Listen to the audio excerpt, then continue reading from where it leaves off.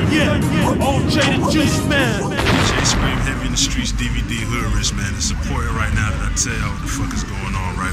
You know, I put my stamp on the real niggas first, and niggas is next, man. I told you about them other niggas, they there now, you feel me? So I'm gonna introduce to y'all my nigga OJ the Juiceman.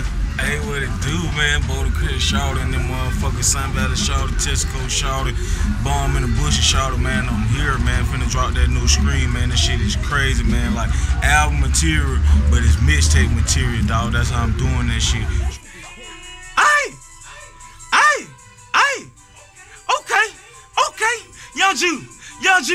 Young, hey, it is what it is. It is what it is. Let's talk about this ad lib. Really, like, what made me come up with that ad lib, like me remembering back in like 96 and 95s and 98, we riding around whipping, bouncing in the car, cutting out the red lights, you know what I'm saying, just bouncing. So when I rap, I try to make music that's gonna make folks bounce, hey, cut the food, just enjoy music, cause that's what you're supposed to do. You niggas out here jacking my homie ad lib, acting like it's they shit, all that old shit, man. Jacking nigga whole swag. Let me tell you something, you ain't found your swag by now, you 25, 30 years old. Bitch, you ain't never had a swag. I got shot about like 8 times, you know. Most of them went in and out, but I still got a bullet in my left leg, but it's nothing to a giant. I know my fucking foot still be hurting off this shit to y'all fuck nigga too. They got me on them pills and shit, whatnot.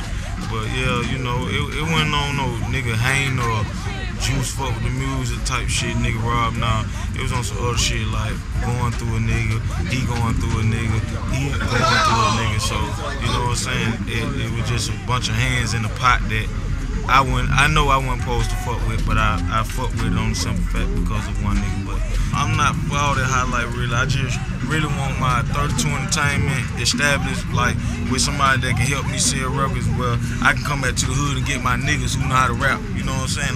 Hey, I'm not leaving nobody. And Juiceman said that I'm coming to get my niggas who know how to rap, cuz I'm not leaving them niggas, dog. I don't do shit like that. I keep that shit on the cuz.